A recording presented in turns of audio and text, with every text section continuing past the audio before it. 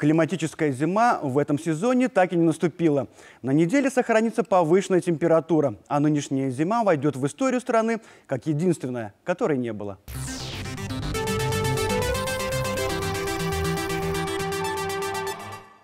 Западный ветер продолжит нести в нашу страну теплый океанический воздух. Атлантические циклоны непрерывной цепочкой, смещаясь с запада на восток, перекрывают доступ к арктическому воздуху. Нынешняя неделя обещает быть теплой, но сырой. Во вторник ночью переменная облачность, днем облачно с прояснениями. Ночью без осадков, утром и днем на большей части территории мокрый снег, дождь.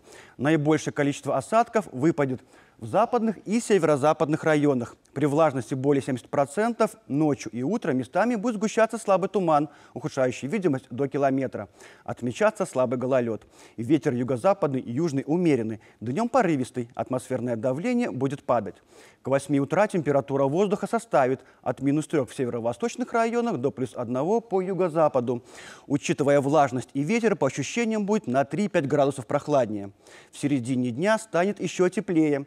И столбики термометров покажут от +2 по северной половине до 4 тепла по юго-востоку.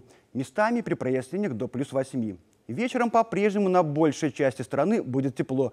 От 0 +2 по востоку до 6 тепла по юго-западу. До конца февраля погоду продолжит формировать атмосферные фронты Западной Европы. Средняя температура на 6-9 градусов выше нормы. Будет преобладать облачная с прояснениями погода. Временами пройдут кратковременные дожди и мокрый снег. Ветер юго-западный, порывистый. Температура воздуха ночью -1, +4. В середине дня 3-9 выше нуля. В начале марта сохранится неустойчивая и теплая погода.